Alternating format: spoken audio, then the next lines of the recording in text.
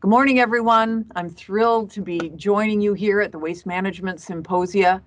I'm less than 2 weeks into my new job, but I am here with my hair on fire because we have urgent work to do and we got no time to waste. DOE is on a mission to save our planet and the people who live on it. And the Environmental Management Program, of course, is one of the most important tools in this fight.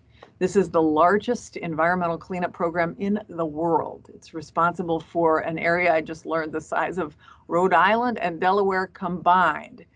Thanks to the work sites at Hanford and Los Alamos and Savannah River, we are helping the families there breathe clean air and drink clean water and raise their children in safe homes. And our work is more than about just restoring the land. It's really about keeping our promises to the American people. It's our responsibility to lift this burden from communities that have shouldered the burden of our safety and to help them achieve a more vibrant and sustainable future. So whether you're one of our federal contractors, whether you're one of our federal employees, whether you're a student or one of our international partners, you have a critical role to play in this mission.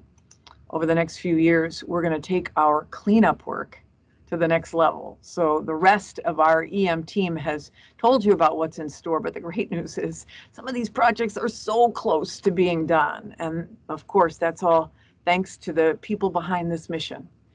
This industry is made up of some of our nation's best engineers and scientists and project management professionals, and it's powered by the workers who are on the ground, including some of the very best of our trade unions. And we all do it in partnership with one another and with our contractors in the field. So my message to the students and the young professionals who are here to explore this career path is that it is a wonderful opportunity for you to make a good living while making a difference. But we still have work to do, if we're going to be candid, to make this look like America. We know that diversity is what makes the workforce and this country so strong. And at DOE, we're looking at how to build a diverse pipeline of both talent within our agency and from coast to coast. So to all the contractors who are participating today, and to ourselves, we can all do better. You can, we can. And I hope we do. Because when we put inclusion at the center of our work, we can deliver the best results for all Americans. We also need to keep building strong relationships in that inclusive phase with the states, the tribes, the stakeholders, and communities around our project sites. Make sure that we're listening to them every step of the way. So local residents may or may not have had some idea of what was going on in their backyard during the early years at our sites, but they certainly weren't at the decision-making table. Our environmental management program has made incredible progress in these efforts at inclusion over its history. And today there are advisory boards at 8 of our cleanup sites, which help DOE make the best decisions for Americans and for the environment.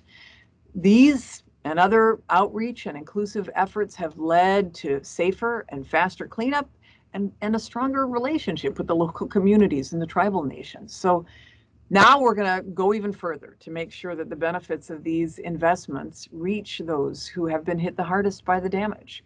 We're going to take this collaborative and inclusive approach to all of DOE's missions. We're going to learn from you, including the work that we do with our international partners. I'm actually thrilled that we're joined by representatives from Canada and Japan and the United Kingdom this week, who have really been some of our strongest global allies when it comes to tackling our cleanup missions.